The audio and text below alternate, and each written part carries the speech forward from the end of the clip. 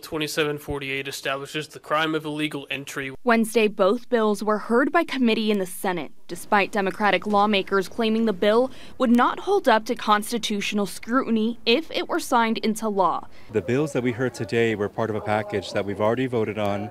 Our caucus voted unanimously together, united in opposition. The bill's sponsor has blamed President Joe Biden for a near-record surge of migrants at the border and said a stronger response from the state is needed. We're going to be walking out in protest. Wednesday, Democratic lawmakers walked out of the committee hearing, criticizing how closely it resembles a law in Texas being evaluated by an appeals court. This is harmful policy that's going to be costly to the state. It's going to invite litigation when we're in a budget deficit.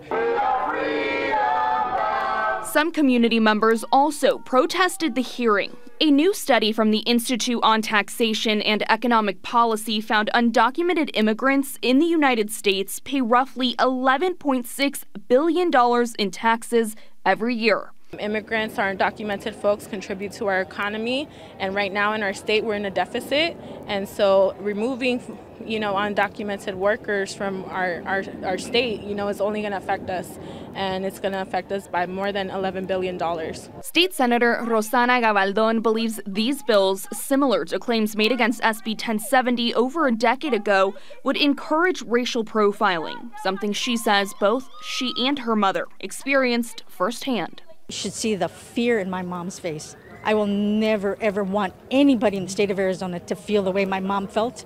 Being stopped numerous times is unacceptable. Any form of discrimination is unacceptable. Democratic lawmakers say Republicans are capitalizing on an election year that focuses on immigration. Governor Katie Hobbs has repeatedly said she will veto both bills if they do make it to her desk. Reporting live in the newsroom, Alexis Dominguez for Arizona's Family. Alexis.